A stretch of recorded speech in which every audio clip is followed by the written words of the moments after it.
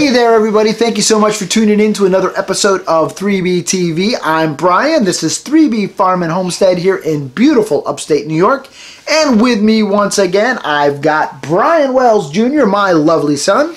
And I have with me my wonderful father, Brian Wells Sr. And once again, we're talking about chickens! About chickens, that's right. This is a continuation of our series with regards to the breeds that we're going to be raising here on 3B Farm and Homestead in 2018.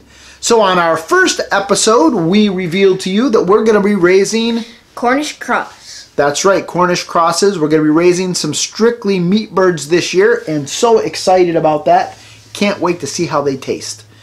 The second breed that we talked about was the Buff Orpington. Absolutely, my favorite breed of all time, and just a very, very beautiful chicken, a great dual-purpose breed, and one that we will, as long as I have any say about it, are going to have here on our farm. The third breed we talked about was the Leghorn. And that is your favorite breed, isn't it? Yep, special place. Very special place in his heart, and he had a very great connection to my papa, and we miss him dearly, and so the Leghorn is kind of a way for us to pay tribute to papa.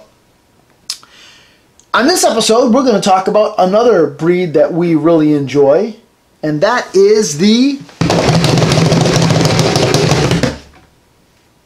Easter Egger. The Easter Egger. Now, the Easter Egger is not really a dual-purpose breed. And it doesn't lay that well. And it really isn't a great laying hen. Now, it will lay well during the warmer months, but boy, during the winter, they slack off big time.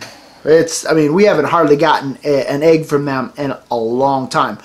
But we really like the Easter Eggers for a number of reasons. The first reason is why? I think they look great with their little puffy cheeks. So they're kind of a hybrid. They're not really a recognized breed per se, but they're a pretty bird. They've got like these really puffy, feathery cheeks. And they look pretty. They look pretty, and they also lay beautiful eggs. Beautiful eggs, that's right. So Easter Eggers, well, they can lay eggs that range from purple to... Purple? Not purple. Pink. Yeah. Pink! Oh, goodness gracious, a purple egg. That'd be awesome. Woo! Sounds like something out of like a myth, like the ooh-ah bird. Yeah, the ooh-ah bird laying a purple egg. Woo! Pink eggs, blue eggs, and green eggs, and they're just different pastel colors. Very, very pretty eggs. And by the way, we're keeping that in. Okay, and so we really enjoy them for that. Again, they're not the best egg layer ever.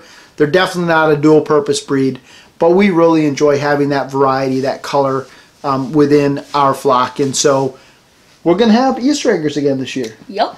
Excited about that. So until next time, everybody, I'm Brian. And I'm Brian. Please like, share, and subscribe to 3B TV. We'll catch you later.